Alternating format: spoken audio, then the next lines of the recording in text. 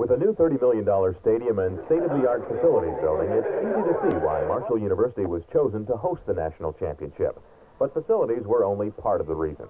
Without the efforts of a dedicated group of community leaders, a group known as the Huntington Sports Committee, the game might very well have stayed in Statesboro, Georgia.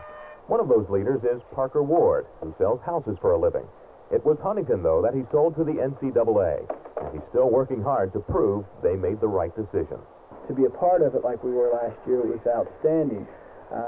To have it in your own backyard, we feel that we're going to take the time and make the preparations to make sure that this is a successful championship game, one that the NCAA can be very proud of. And when they go to market this over the next few years, we want them thinking about Huntington first. Already, more than 14,000 tickets have been sold to the championship game.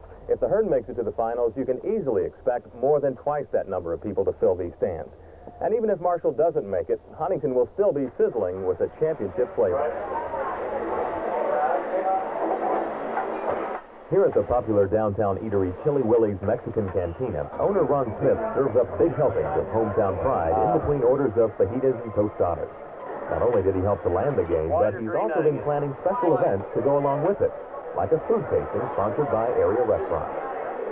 One of the things that was one of the intangibles when we were trying to sell this to the community, that we wanted this, is that we wanted to put our best foot forward for the nation as they came to town here for the championship game. And if you look around in downtown Huntington, you see people, painting, sprucing up their buildings, remodeling work is going on. And these are one of the things that will remain after the game is gone. So I think everybody's starting to get the excitement.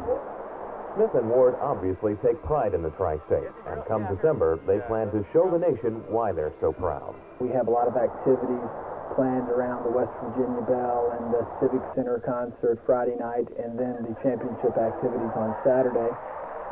We will be getting the visitors, the VIPs, around and showing them the museum, the glass factories, and the different areas. And they'll be coming in from different areas of the country, so they'll be able to take a little bit of West Virginia back with them.